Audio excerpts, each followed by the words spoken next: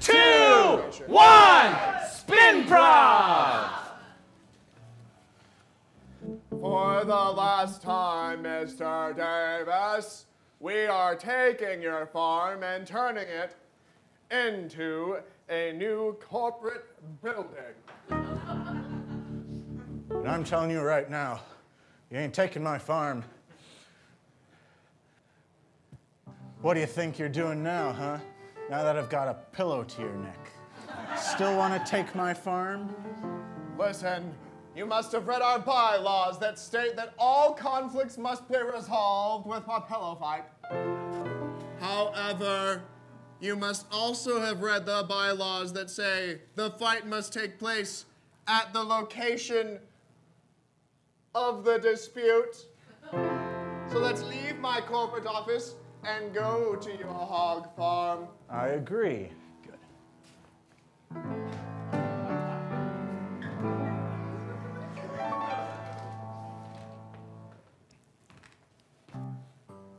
What's going on there, Billy? I walked because I'm old-fashioned. Who's a suit? What's he doing on our here hog farm? He knows the rules and he knows the laws and he knows that if a pillow defeats him, then I defeat him. Right, well, I guess I better put this gun away because can't win no pillow fight with a pistol. I read you the bylaws earlier. I can't hear.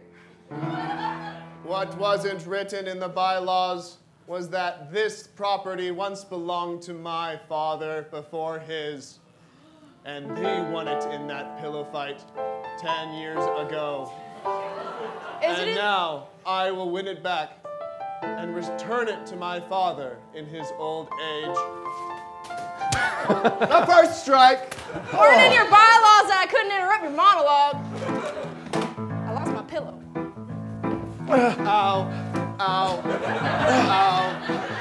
ow. I don't understand it. Ow. Oh. What you don't know is we also gave the hogs pillows.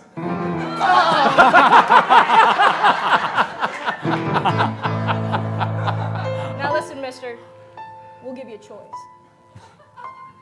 Leave your corporate evil-doing business suit jockeying ways and join us here on the hog farm. I'm sorry, Dad. I have failed you. This is your chance. Oh.